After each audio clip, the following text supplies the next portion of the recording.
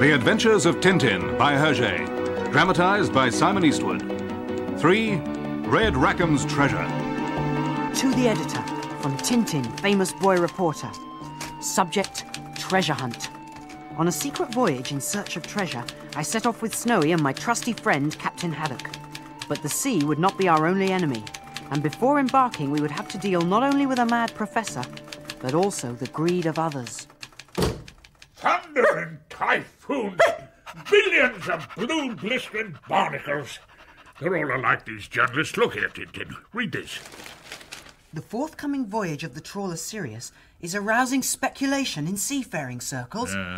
Despite the close secrecy which is being maintained, our correspondent understands that the object of the voyage is nothing less than the search for the hoard of the pirate Red Rackham.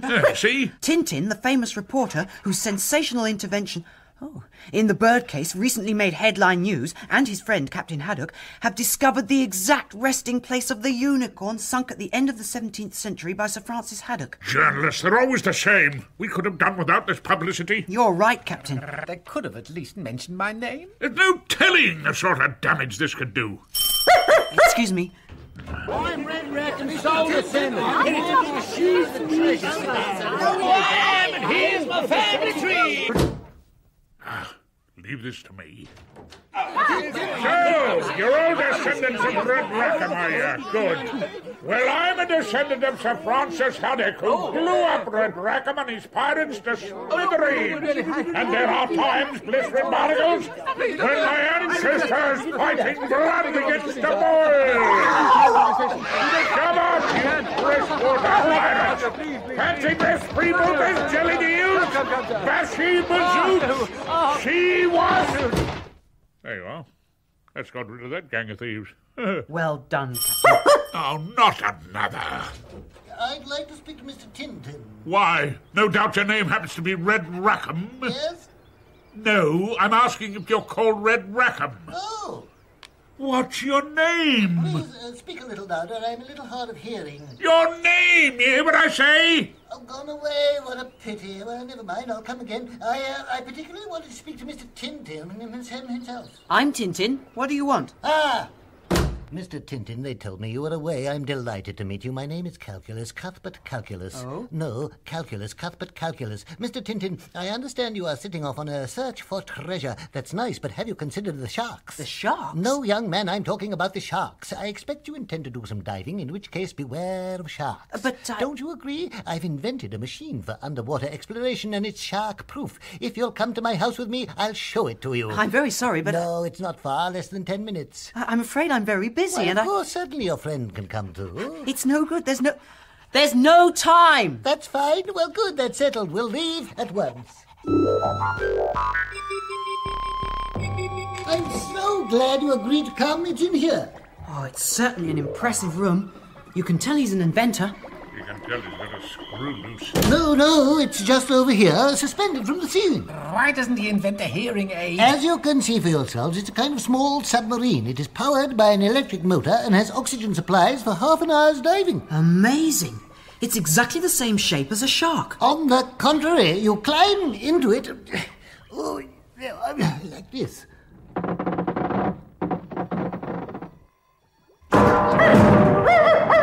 I can't understand it. It's sabotage. Someone has sabotaged my machine. It seems the prof isn't the only one with a screw loose. It's broken in half. We're extremely sorry, Professor Calculus. Extremely sorry, but your machine will not do. For two, you'd like a two-seater. No, Professor Calculus. I said your machine will not do for us. Oh, good. Well, gentlemen, that's agreed. I'll make another smaller one. It will be ready in 8 days' time.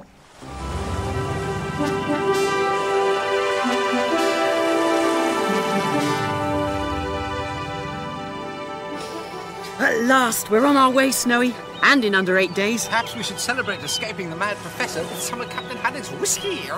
And now we're searching for the sign of the Eagle's Cross. Ah, Tintin! Look here. Just received a radio message. Port Commander to Captain Sirius. Reduce speed. Motorboat coming out to meet you? What can this mean? Oh, look! Here it comes! Let's have the binoculars. Can't quite see the passenger. That better not be Professor Calculus. We certainly gave him the slip. Thompson and Thompson? What are you here for? Hello! We're coming with you. Coming with us?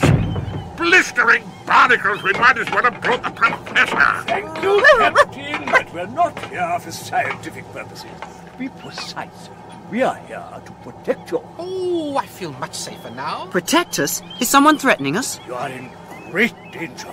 Max Burr, the evil antique stealer, managed to give 2 policemen the slip when he was being taken for questioning. 2 policemen, eh? Not called Thompson and Thompson by any chance? Great snakes. And after all we did to put him behind bars. And last night, he was seen skulking near the Sirius. He may try to take his revenge. Just let him try and he'll run himself up against a haddock. Maybe, but anyway, now we are aboard, you'll be able to feel that you're perfectly safe. There'll be no fishy goings on. To be precise, there'll be no fish.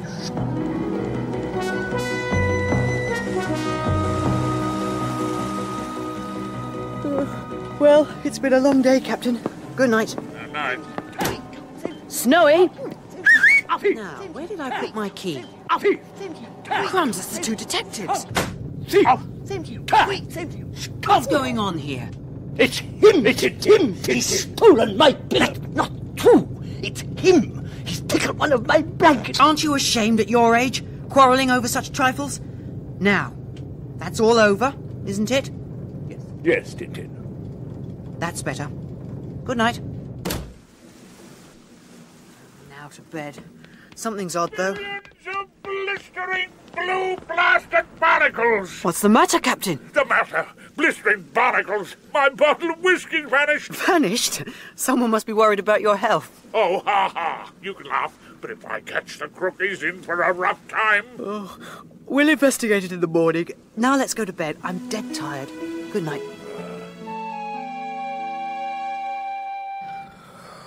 Oh, it doesn't make sense. Blankets, whiskey. Something's definitely not right. Help! Help! Tintin! Tintin! Come quickly! There's not a moment to lose! What's the matter? Oh, Lord! Thunder and bombs! There's a typhoon in the hold! I mean, bombastic barnacles of blisters about to explode! No! No! Bomb! Bomb! Bomb! There's a bomb in the hold! Here we are. I went to open this case of whiskey. There was a bomb there instead. Easy does it. Be careful. No, don't open it. I must. We've got to get to the bottom of this. Well. I can't tell. Oh, don't touch it. I have no choice, Captain. Our Father, who art in heaven. Ah! This is just steel casing and steel plates. Steel casing? Well, you're right, by thunder. It's not a bomb after all. Definitely not. Look, we'll open another case. Blistering barnacles, more steel casing. And in this one? Steaming blood, all my crates. There's not a drop of whiskey aboard. If I catch the monster who played this trick on us, I'll have his liver for breakfast. Hello, boys. Look, Tintin! Snowy's all over the place. Oh, you missed a wonderful party. Great snakes! Why, he's drunk! Snowy, what have you done? My whiskey in a dog? Give us a kiss. He can't have drunk it all. Phew, your breath stinks. Now, come on. Show us where you found the bottle. Yeah, all right. You want a drink as well?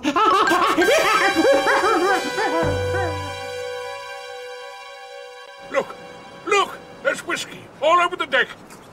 Snowy? See? The bottle must have been smashed near that lifeboat. Let's investigate. If I ever catch the culprit... What's the problem, boys? Listen! Someone's asleep in the lifeboat. Impossible. The lashings are secure. At least blistering barnacles of lashings are free on this side. There is someone in it. Thundering typhoons! Get up, you... What? Professor Calculus? Good old My whiskey, you wretch! What have you done with my whiskey? Whiskey? Certainly not at my age, but I must confess I did sleep rather badly. I do hope you'll give me a cabin. cabin. I'll give you a cabin. I'm going to stow you at the bottom of the hold for the rest of the voyage on dry bread and water. My whiskey! Where's my whiskey? It's on board, of course. It's on board. It's on board. Heaven be praised. Naturally, it's in separate pieces. Separate pieces. My whiskey in separate pieces! Of course, it is a little smaller than the first one, but nevertheless it was too big to pass unnoticed, so I had to dismantle it and pack all the parts into cases. Dismantle it?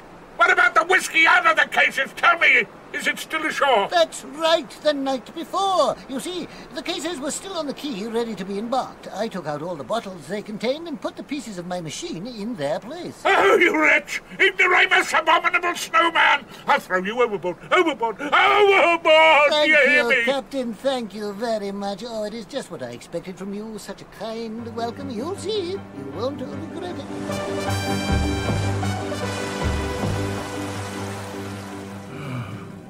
A month at sea, 31 long, drinkless days, and finally we've reached the position indicated on the parchment.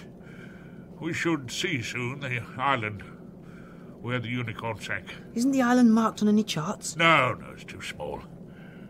Come up on deck. We'll try and spot it. I can't see anything yet, can you? Nothing. Crikey! Look at the Thompson sailor suits. I didn't know there was a pantomime on the island. Good morning, Captain. Can you see anything? No, not yet. But there's a bottle of champagne for the first one to sight land. Now. What's the name of the island? Oh, how should I know? It's not marked on any of the charts. But you're sure we're near it.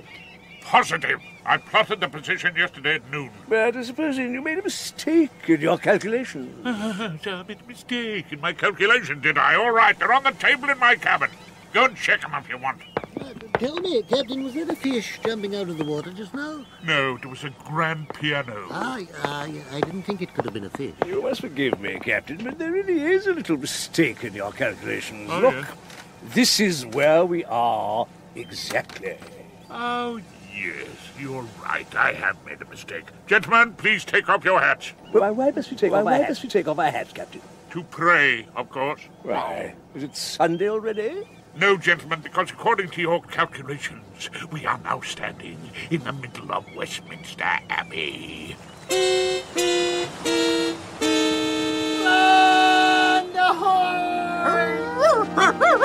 There it is, at last! Our treasure island! It's magnificent. A bottle of champagne for that man! When we get back. Too late to go ashore this evening. We'll drop anchor and tomorrow we'll explore the island. In! Out! In! Out! That's it, gentlemen. You've taken to rowing like a fish to water. I didn't think this was part of the detective job. To be precise. Nor did I. I wonder if the island's inhabited. I wonder if there are any nice juicy bones. Well, here we are. You can stop rowing now, just when you're halfway up the beach. Well, I'm off to reconnoiter. Whereabouts is that? Snowy, go and look for some bones. Right, off we go. Tintin, look over here. What have you found, Captain? Remains of the jolly boat. You remember the one Sir Francis Haddock came ashore in? This certainly proves we're near our goal. Red Rackham's treasure is out there somewhere at the bottom of the sea. Now then, let's see if the island holds any other clues for us.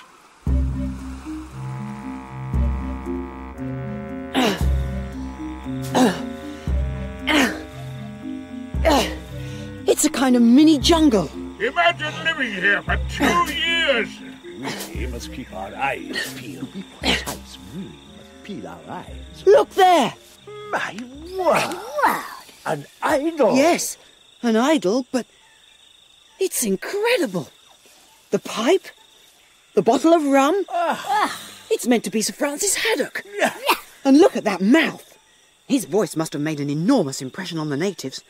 I can just imagine their faces the first time they heard him shout, "Ration my rum!" Who shouted like that? What? Wasn't it you? No, it wasn't me. Thundering typhoons! Thundering typhoons! It can't be Sir Francis Haddock. This island is haunted, Captain. Let's hurry back to the precise ship. Pockmark yourself, you gibbering ghost! Up there, Captain, look, parrots. Blistering barnacles, parrots! Yes, parrots.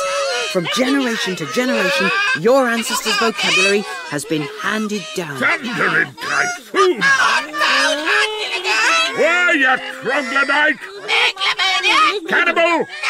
Cannibal! Ah, copycat! Blistering barnacles! Ah, shut up!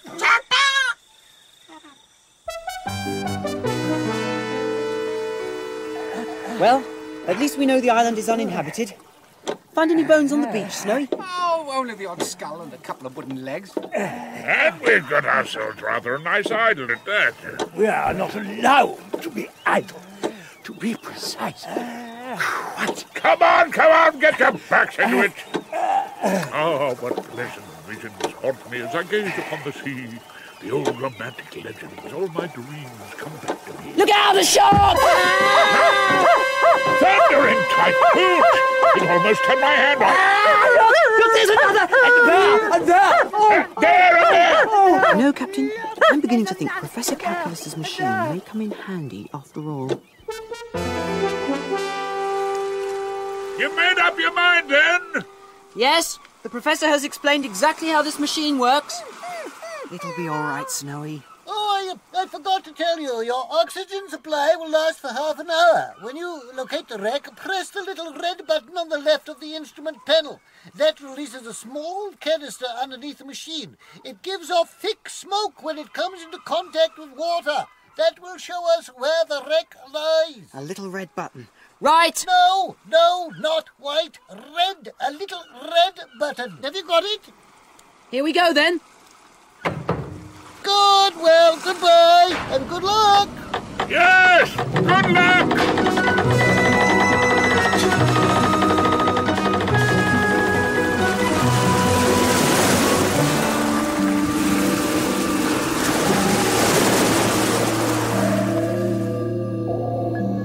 Down we go. I'd rather be going up. Oh, this is fun, eh, Snowy? No. There's the bottom. Golly, what a lot of water. Hello? What's the matter? The engine's stopped.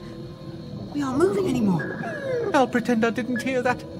It looks as if our propeller is entangled in the weeds. Oh, I never was good at pretending.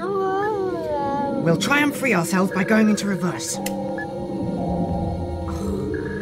It's no good. The propeller is completely jammed. And the engine's stalled. Well, Snowy, my boy, how do we get out of this one?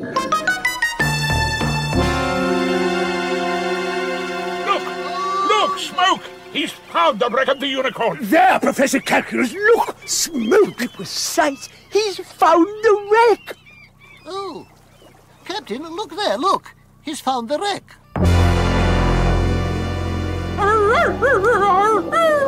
Patience, Snowy. It won't be long before someone rescues us. I say, Professor, you're an excellent oarsman. No, it's an underwater viewing instrument. Just keep looking through it and you'll see the wreck. Dear, why hasn't Tintin come up? Yeah, well, that's as may be, but I was a great sportsman in my youth. Oh, God. Thunder and typhoons, that's not the wreck, it's Tintin. Oh, wonderful. Quick, let me look. Oh, Columbus, the propeller is fouled by weeds. How can we save him? Really, Captain, your eyes have deceived you. It's not the wreck, it's Tintin. He can't resurface. What can we do? Oh, yes, perhaps we could, but Tintin's only got 5 minutes of oxygen left. Oh, By no. the time we got a diver equipped and ready, Tintin would be dead. Dead? I've got an idea. Take the anchor used for mooring the boy. What, the anchor? What, this? Yes, that's right. What yes. for? Well, that's quite right. We'll try and hook it onto the submarine, then we'll pull on the rope until the weeds break. I do hope they hurry. It's getting more and more difficult to breathe. Come on.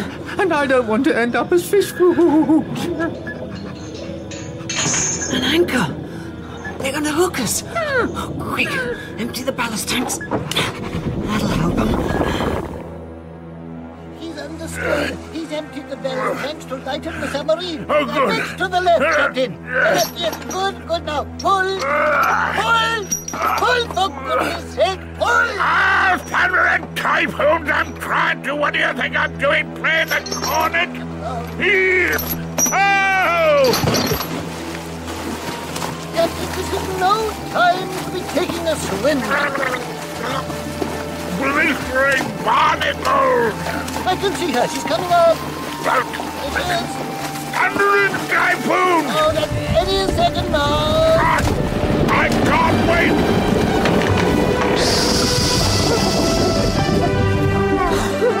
Fresh air! Fresh air at last!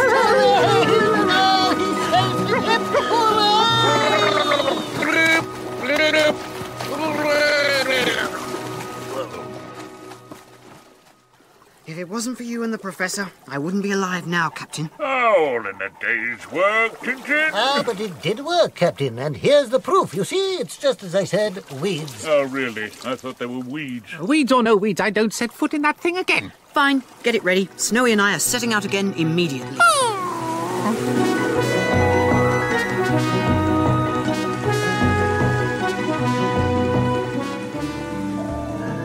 We're sure to find the unicorn this time, Snowy. I'm very pleased for you. Let's hope he doesn't run into any more trouble. Captain, I've bad news for you. Bad news for me, eh? No bad news for you. Very bad. I'm afraid the unicorn is not here. Look.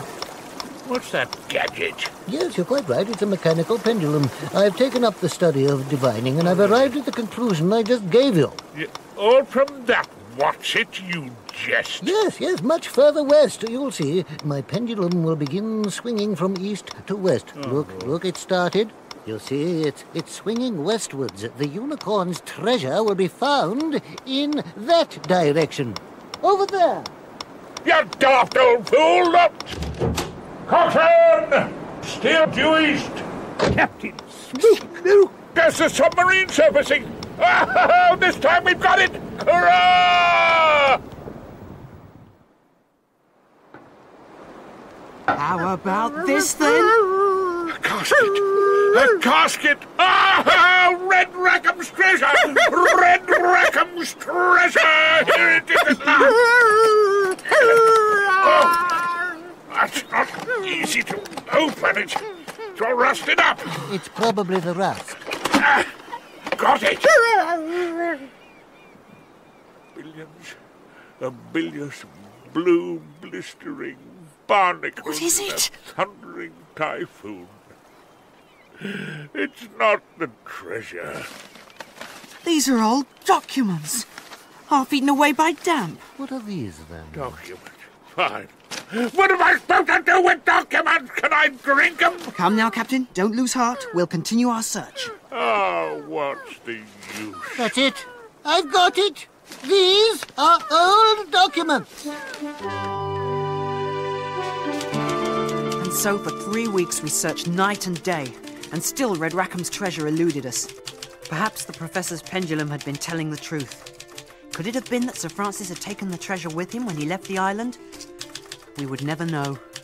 In a month we arrived home. 2 days later, sitting in my apartment...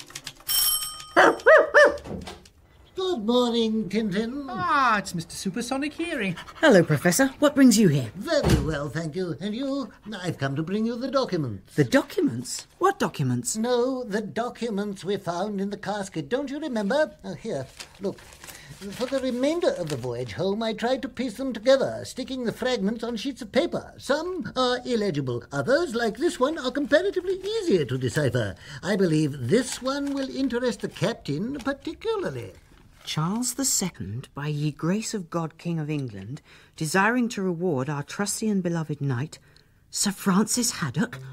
For his devoted service, hereby grant and bestow our royal manor of Marlinspike Hall. Thunder and typhoons, am I dreaming? It's Marlinspike Hall. Marlinspike, where Max Bird lived, my family estate. Oh, it's fantastic. And what's more, as the Bird brothers have a new home at His Majesty's pleasure, the estate must be up for sale. Captain, you must buy it back. Bad back, yes. With what? Hey-ho! If only we'd found the treasure. Oh, that's true. We need some money. Captain, look, you see, it says Marlinspike Hall is your new ancestral home. Oh, Mr. Lightning Brain, no money, you hear? No treasure, no money! Funny? What's so funny? Oh, money! Dough, cash, Mazuma, you deaf old goat! I heard that, Haddock. It's quite unworthy of you. Yes, money. The government have paid me a large sum from the patent of my submarine. Thanks to you, I was able to try it out. So I thought I'd buy you your new home. If only you'd listen properly. What? All's well that ends well. You haven't found the treasure, but you've got back your family estate. Oh, it's magnificent! I hope it's going to be big enough for you, Captain. I must say I'm glad you've decided to keep Nestor on here as butler, even if he did work for the Bird Brothers. Oh, well, he's part of the furniture. What a wonderful house it is. What about these famous cellars you talked of? Where are they? Come with me. I'll take you there.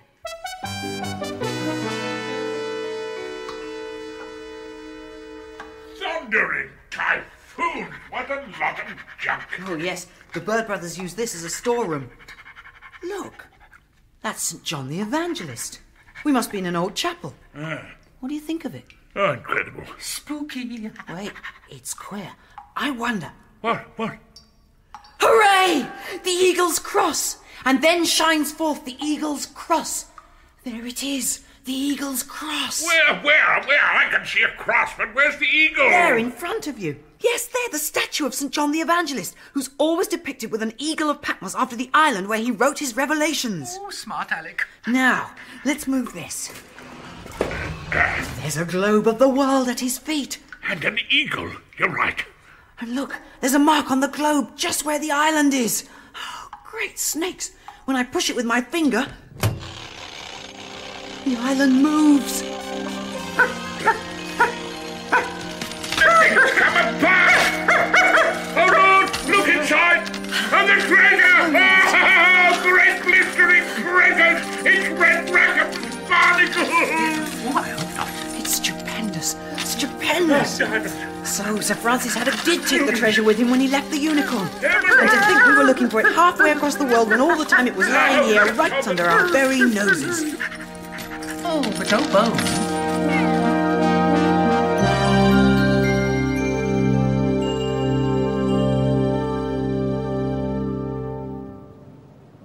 Well, what do you say now, my friends? All's well that ends well, eh? I always knew it'd all turn out for the best. Just as I always said, more to the west. Yes, but I said all's well that ends well, don't you agree? Your maritime gallery, I think it's very successful. As for the figurehead of the unicorn, quite remarkable. The tourists seem to like it. Yes, thanks, but I was saying that our adventures had a happy ending. They ended, and happily. No, thank you, never between meals. Oh, no, he's at it again. Blistering barnacles, all's well that ends well. All's well that ends well. Without any doubt, but this is just the moment to quote that old saying, all's well that ends well.